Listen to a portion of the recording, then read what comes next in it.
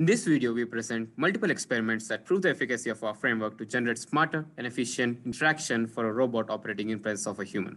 We approach this problem by modeling the interaction as a two-player game. Previous work focused on synthesizing a high-level strategy for the robot that guarantees task completion, assuming human to be adversarial.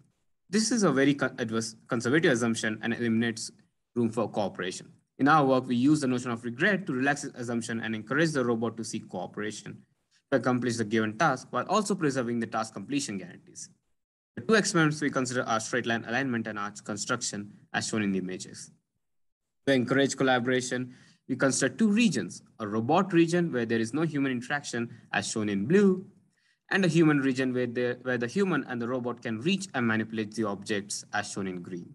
The robot spends more energy per action to operate away from the human and avoid any interaction with the human, while it spends less energy per action to operate near the human.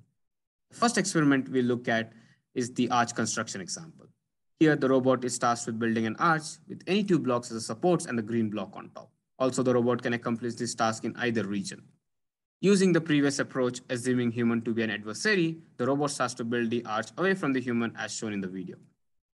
Thus, we can see that the robot ignores the human and hence it's not a good interaction.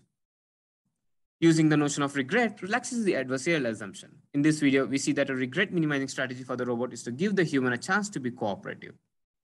As the human intervenes adversarially, the strategy is to build an arch away from the human. Thus, the robot executes a cooperation-seeking behavior while ensuring task completion.